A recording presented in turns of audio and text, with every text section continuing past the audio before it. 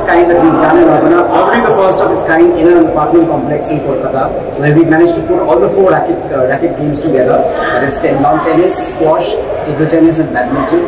We've had over 175 participants and it's really created a lot of buzz.